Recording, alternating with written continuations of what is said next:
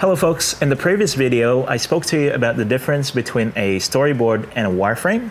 In this video here I'd like to explain the difference between a low fidelity wireframe and a high fidelity wireframe. Now in the past we did a video about high versus low fidelity prototype, and I'll be sure to link it here, somewhere here, for you to be able to go and have a look at that one as well. Essentially it's the same principles between whether it's a wireframe or a prototype, and what the pros and cons are between low versus high fidelity.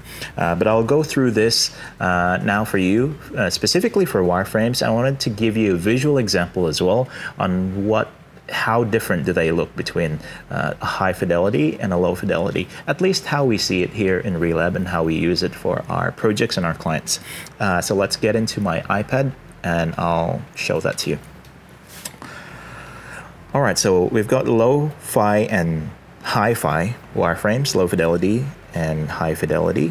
So let's talk about low fidelity first. So low fidelity wireframes are faster to produce. They're faster to produce.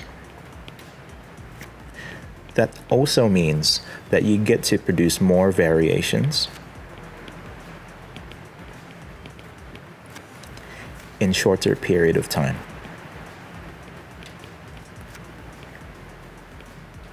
Shorter period of time, right? Because it's faster produced, then you just have a lot more time within a day. If you were to, produce lo-fi wireframes within a day, you might be able to produce 3 or 4 of them. But if you were to produce a high fidelity one, it just takes a little bit more time to produce one, because you put a lot more detail in it. And because of that, high fidelity wireframes are, it takes more time to produce, and because of that, there's not much room for variations. And the other thing as well that's quite different between the two is that with lo-fi wireframes, there's less context, because you're not trying to explain every single detail clearly. You're just trying to get to the top level, right? Not too much in the details side of things. So because there's less context, it does not produce or does not provide the best clarity for people who are viewing it, whether it's a tester or a stakeholder or your manager, whoever it is, whoever's viewing it and not designing it, does not provide the best clarity. Whereas on the other hand, high fidelity wireframes there's more context in there. So more context, and it provides more detail. More detail and clarity. So if we look at this, we could see that lo-fi wireframes faster to produce more variations in shorter period of time. That's a plus over there, so that wins. And whereas in high-fi wireframes, it takes more time to produce, less variations. There's negative in this one. But there's less context in lo-fi wireframes. It does not provide the best clarity. Oh, missing some text in there. It's fine. It does not provide the best clarity, so that's a minus here. But it's a plus over here because it gives more context and provides more detail and clarity to whoever's testing or viewing it. Now, and because of that fact, I could summarize that. If I was just to summarize this quickly, then low fidelity wireframes are best to use for things like when you're in an ideation process. It's also great to use when you're exploring top-level requirements. So when you're defining top-level requirements, that's also good because you're not trying to overthink here. Requirements. And that's also low fidelity wireframes are also good when you're in the exploration stage. So, exploration. If we talk about high fidelity wireframes, it's good when you are doing market or user validation, because you want it to give them clarity for them to be able to judge and give them your give you their honest feedback. So market or user validation. The other thing is high fidelity wireframes is also good for a pitch. So when someone's doing a pitch, whether it's to an investor or whoever it is, high fidelity wireframes is great because it gives them more clarity and context.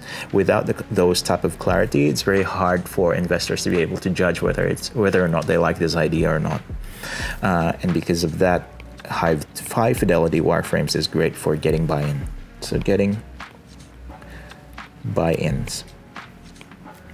If you wanted to go and sell your idea, then you gotta go high fidelity rather than low fidelity. Again, it just gives a lot more context and clarity, which is the win for the high fidelity wireframe here. But obviously it takes a lot more effort, time to produce. Hopefully that's clear for you. Now I'm gonna jump into the computer here and just show you a side-by-side comparison between a high fidelity and a low fidelity wireframes. Let's get onto it. Okay, so now here we've got low fidelity wireframe, which is the one on the left hand side, and high fidelity on the right hand side. The main difference, as you can see, is that there's just less context. So if we take a look at this section here, which is the fixtures, you just have two circles, two shapes. It says team name number 1, team name 2, and so on and so forth. Whereas in high fidelity, you're giving it a lot more context. As a matter of fact, you put a bit more detail in it, which is the location. You give the teams their names as well. You put in dates, so there's just more details in this, right? Similar to the events bit, upcoming events, online training session, that does not have the date in there, whereas this one has that. And as you can see in the blog section as well, there are no titles, but it's got the blocks in there. So as a person viewing it or as a user viewing it, I get an idea that those are blogs. But when I view the high fidelity one, it gives me an idea of what type of topics is this application trying to give me. Whereas the other one is just like a general understanding. Okay, like there will be articles, but I don't know exactly what.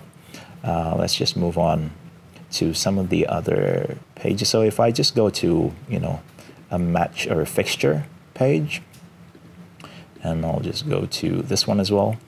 So if we can compare this, it just says in the tab here, it just says label and label, whereas in the high fidelity one, it gives you an idea that these labels are, one is upcoming fixtures and the other one is past fixtures.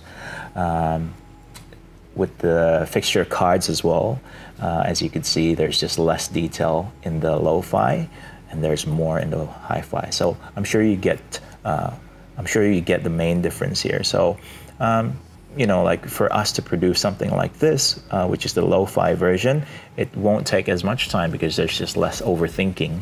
But in the high fidelity one, there's more thinking, there's more thought put into it, there's more discussions. And so when we're storyboarding for something like this, it will take a lot more time as opposed to doing this, which, won't take as much effort to do. So those are the main difference, guys, and hopefully that's clear to you.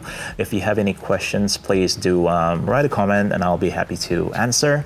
Or if you've done this differently as well, if you've done these type of wireframes differently, you go, oh, Alvin, I thought low fidelity is like this or whatever, please drop your comment. I'm very open to feedback and to see what others are doing as well and how you've done it in your own projects, which is great for us to learn as well. All right, guys, if you haven't subscribed to this channel and if you enjoy the content that we produce, I really appreciate it. If you can subscribe, share it, and see who else will benefit from these type of content.